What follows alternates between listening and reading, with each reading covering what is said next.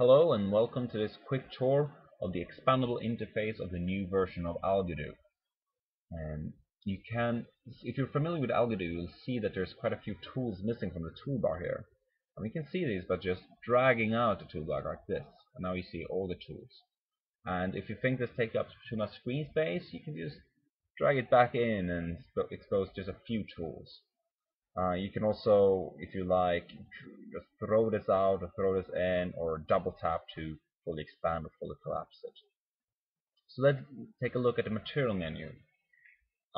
If I go into material menu, by default we'll see all the built-in materials here, such as wood and steel and so on. But if you don't like this, you can just collapse that and expand all the detailed controls here, the sliders for friction, restitution, and so on.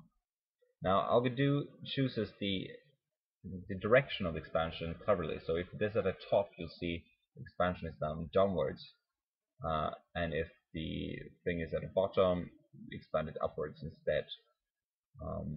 You also notice that there's a nice zoom in effect for these things, which is purely for eye candy. You can also, when you make a change to an expandable like this, Algodoo remembers it. So if I now go into the material menu for another object, the same controls are shown.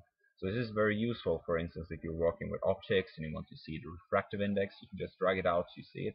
Now you have it for all the objects, and then when you're done, you can just collapse it back in to save screen space. Yes, that's basically it. That concludes the quick tour of the expandables of the new version of Algodoo. Thank you for watching.